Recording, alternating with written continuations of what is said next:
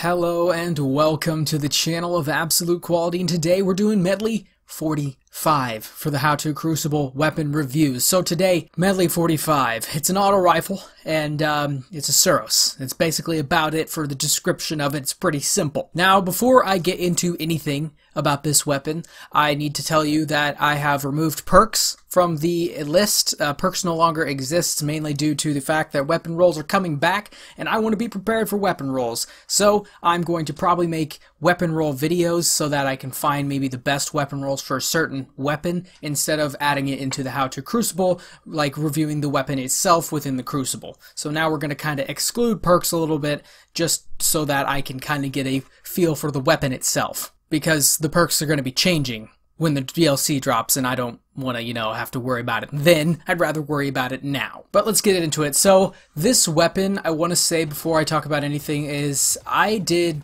quite well with this weapon. I had a KD of a 1.91. Now, I want to kind of relay that into the fact that this weapon doesn't hit for a whole lot. This weapon doesn't feel like I'm powerful. Like 100%, I don't feel like I am a god in the Crucible. I don't feel like I can take every single gunfight, but I did, and I used my team. So with this weapon, I was kind of trailing around my team, because as I did the first match, I kind of realized that maybe this weapon isn't very strong. Maybe it doesn't hit for a whole lot, and it just feels not like it's great, but it also doesn't feel bad at the same time.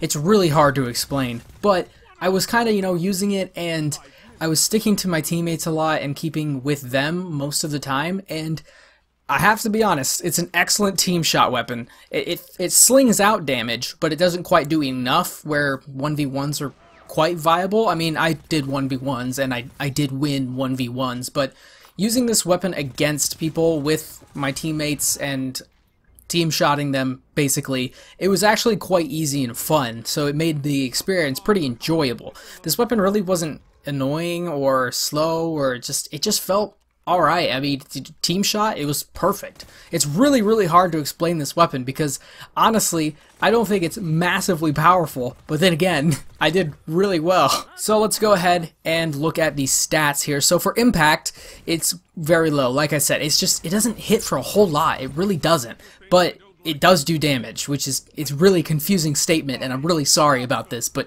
you're gonna have to use this weapon. I honestly, I'm kind of lost at this point. I did really well, but I just don't think it's that great. I honestly don't know.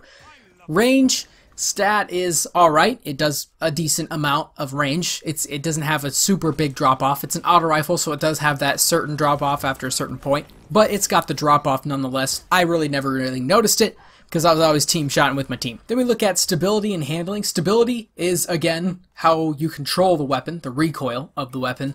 It's actually alright. It's not too bad. I was able to keep the gun down. It wasn't an issue like maybe some hand cannons are. It was quite straight, shot quite straight. And then handling is also about halfway. It moves around quickly. It doesn't feel like I'm lugging around something. So I mean, that's what you have to look for if you're going to use this weapon. I'm not lugging it around. It felt pretty fluid running around with it. Reload speed's about halfway. Pretty good, pretty average. Nothing spectacular, nothing, slow or anything. Just average. And then it does 600 rounds per minute, and then it has a 45 round magazine. So it does shoot quite fast, and it does lay out a lot of bullets. And it has a lot of bullets in the magazine, so it does have kind of that extra oof for it, I should say. I don't know, but I don't know, man. I don't know. Alright, so let's go ahead and start rating this thing. So let's go ahead and look at long range. So for long range, I am going to give it a 7, mainly because my team shots were so good. I really worked around with my team, and I don't really do that like a super huge amount of the time. I mean, I'll do it, but I won't just run around with them most of the time, and I don't honestly play with other people, because if I played with other people, it would give me an unfair advantage of being able to call out people across the map, and then therefore making the game itself easier if I'm playing with a squad. But playing by myself, I usually stick to my teammates sometimes, especially if we're getting bodied, But if we're not really getting bodied, I kind of troll on my own, maybe help one guy out and finish off kills. But this time, I really stuck with everyone else, and it kind of helped a lot with long range and short range. So long range, I'm going to give it a 7. It's not, scout rifle material, it's not pulse rifle material, but it is good enough to do a bit of damage from a little ways away. And then for short range, I'm only going to give it a 7.5. I don't think it's godlike, again, like a submachine gun or a really fast shooting auto rifle. I mean, this is honestly one of the fastest auto rifles that shoots, but if any submachine gun sidearm that shoots any faster than this, it's probably going to melt you. Even like Anti-Op D. Anti-Op D only shoots, I think, this speed, 600. I think it's 600 rounds per minute for Anti-Op D, and that gun would absolutely shred you. Like, there's no way you're winning that gunfight. It's a good gun, but I just don't really quite think it's the best gun that you could possibly have for any of the ranges. So let's go ahead and look at effectiveness. So we have to do a little bit of math. So I took all my kills and assists and I added those up. I want to say right now I had probably way more assists than I did have full kills, just saying. But my kills and assists were 288 and my deaths were 151. And if you add those up, you get a total of 439, excuse me. Then let's pop up our equation on the top. Let's take our kills and assists for K for 288. We're going to divide that by the 439 that I was able to achieve, and then we're going to multiply that 100, and then we are going to get a score of a 6.6 for effectiveness. So now we have the 3 numbers that we need. It would be 4 with perks, but we got rid of that. Add those numbers up, and then we're going to divide by 3 instead. I still need to make that equation there. It's not there for this video, sorry. And that calculation comes out to be a 7. So now we have the 4 numbers we need to rank this thing in its final number. So we're going to go ahead and add them up, and we get a score of a 28.1.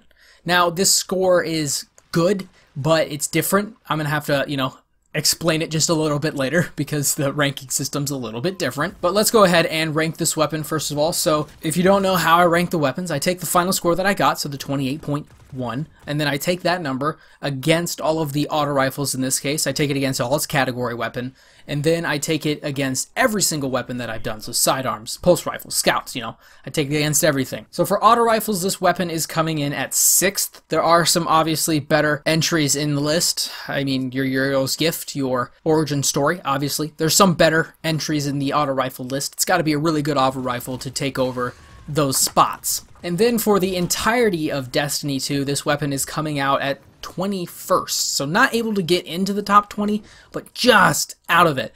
And so it is an alright weapon. So should you use the weapon? You can try it out.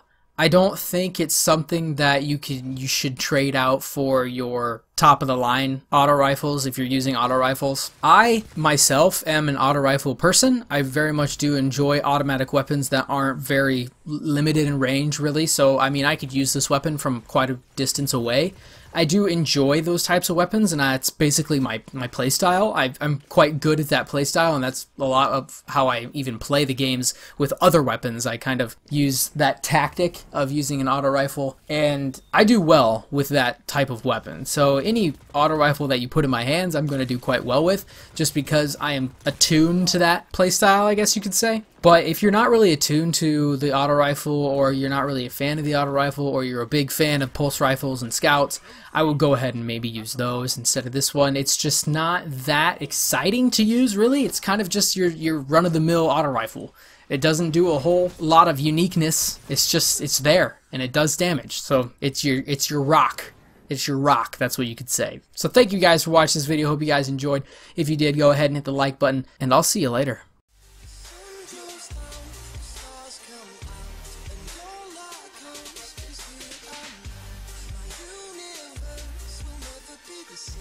I'm glad you came.